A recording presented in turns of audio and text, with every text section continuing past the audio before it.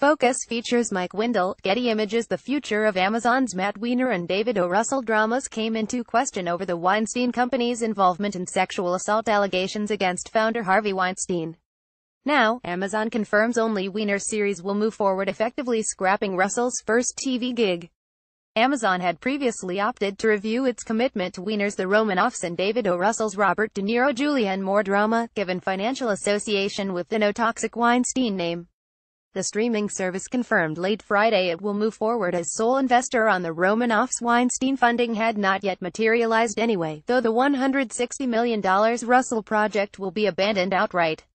Russell, De Niro and Moore also issued a joint statement about the project. We support Amazon's decision, as in light of recent news and out of respect for all those affected, we have decided together that it is best to not move forward with this show.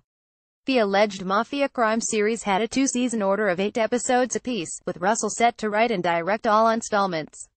Dissociating from the Weinstein Company is one of several scandals Amazon has been pulled into over the last week, as studio boss Roy Price was placed on a leave of absence over harassment allegations from Man in the High Castle producer Issa Dick Hackett. Weiner's The Romanoffs is already in production, but might David O. Russell consider another high-profile TV project? Check out 100 TV facts you may not know. Tom Hanks, Emma Thompson and more weigh in on Weinstein allegations.